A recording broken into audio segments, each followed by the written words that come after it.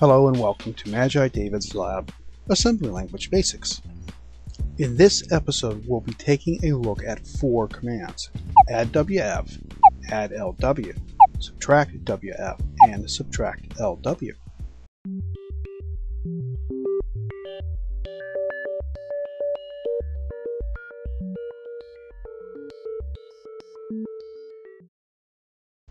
At some point, every assembly language programmer is faced with the horror of having to do math. It's not that bad. Adding and subtracting in assembly is a piece of cake. It's not that hard, really. And I'm going to show you just how easy it is. We'll start off with an 8-bit number and then work our way up to 16-bit. The first thing we'll cover is the status register, and it's important to understand the status register.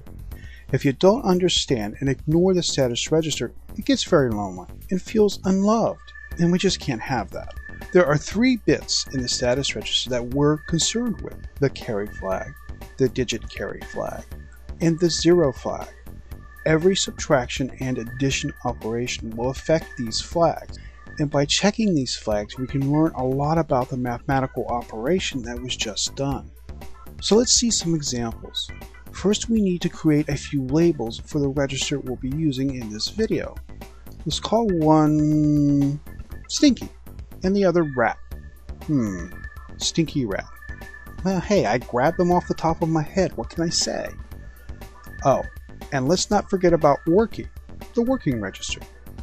Okay, so let's move the value 0x01 into Stinky with the code move LW 0x01 and move WF Stinky, and then add the value 0x0F with the following code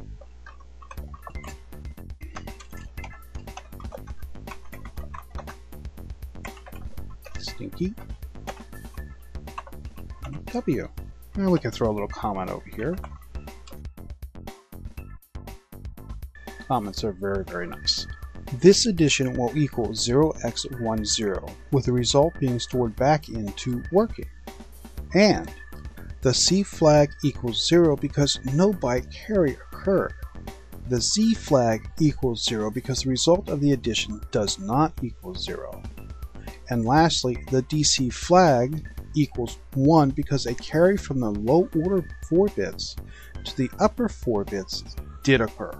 With the addition complete, we can now test the flags in the status register to determine exactly what happened and then process code based on the state of those flags. To see this in action, let's add 0x01 to 0xFF. So the code would be, these 2 commands will remain the same, and we just need to change that to FF. And we want to store the result back in F.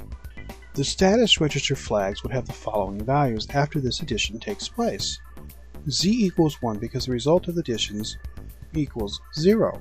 Stinky is 0. DC equals 1 because a digit carry did occur.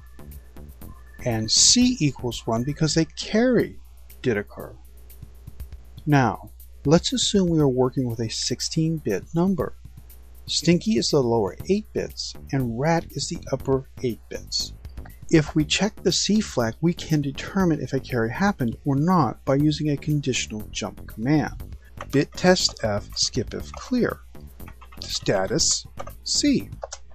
If the carry flag is set, then a carry did occur, and we want to add 1 to the register Rat with the command incf rat, F. If the carry flag is clear, then we skip the next command and start executing the command after the one we skipped, which in this case is this no-op command down here. Now, the command following the bit test F skip if clear can be anything you like, as long as it does what you want it to do. Okay, so the ADDLW command works exactly the same, but now we are adding a literal value to W. The literal value can be a number or a label that represents a number, but it can't be a register. That's what the ADDWF command is for. Now, SUBWF works the same way as ADDWF, except the C and DC flags have different meanings. The C flag equals 0 when a borrow did occur, and a 1 when a borrow did not occur. The same holds true for the DC flag as well.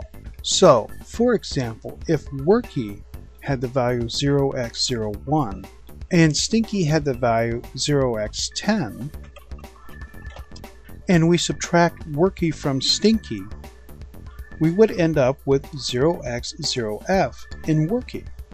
The DC flag would be clear to indicate a borrow occurred from the high 4 bits, and the carry flag would be set to indicate a digit borrow did not occur. Also, we'll be taking a closer look at using the subtract WF command to build a command tree in an upcoming episode. Okay, that's it for this assembly language basics video. If you have any questions, feel free to contact me. Take care and thanks for watching. Also, be sure to rate, comment, and subscribe.